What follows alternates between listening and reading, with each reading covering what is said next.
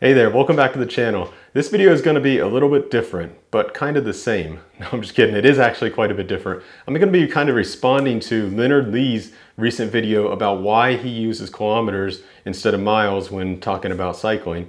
For me, the story goes back to when I was about 20 years old.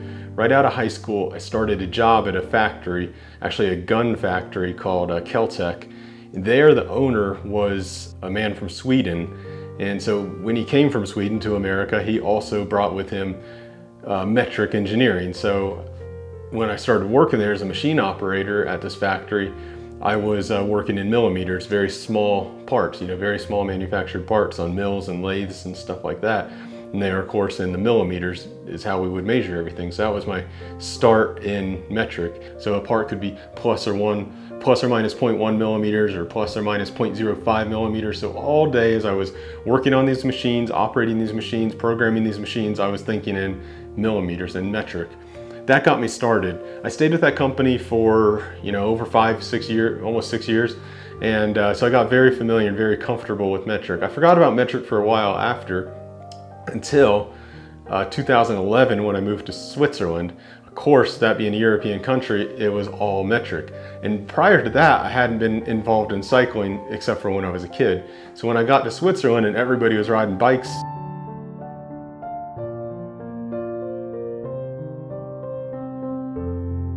like a lot of people were riding bikes, I also jumped into the hobby. So of course, when I talked to any friends or anybody else, there was always about how many kilometers did you ride today? How many kilometers an hour can you maintain and this and that? How many meters did you go up the mountain, or how many meters did you climb today? Or wie viele Meter hast du gemacht?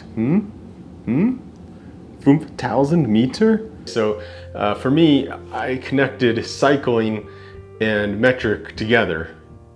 And I also wouldn't, as Leonard says, I wouldn't suggest changing all the signs immediately, but I do believe that metric is probably a more logical and better unit. And so if I can suggest to people, maybe try to use it when you get a chance. So I also can kind of get an idea about standard 2. Obviously, I know if you're going 22 miles an hour or whatever, I know what that means just from driving a car. I know the speed limit is 25 miles an hour, so I'm pretty used to those speeds as well.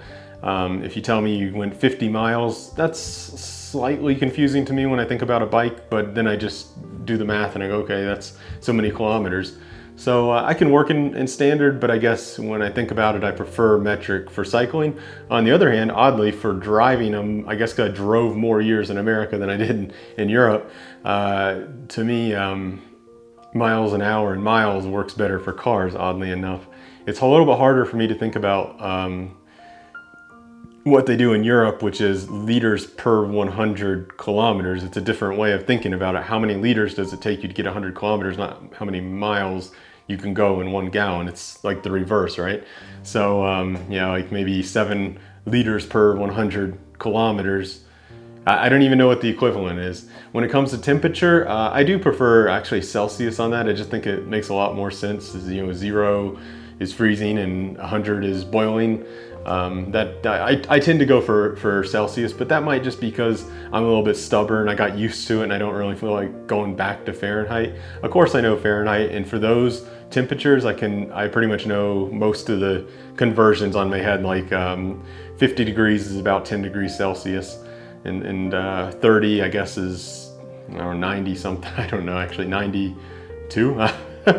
I'll probably be wrong, but in any case, I don't think I have anything else to say on the topic.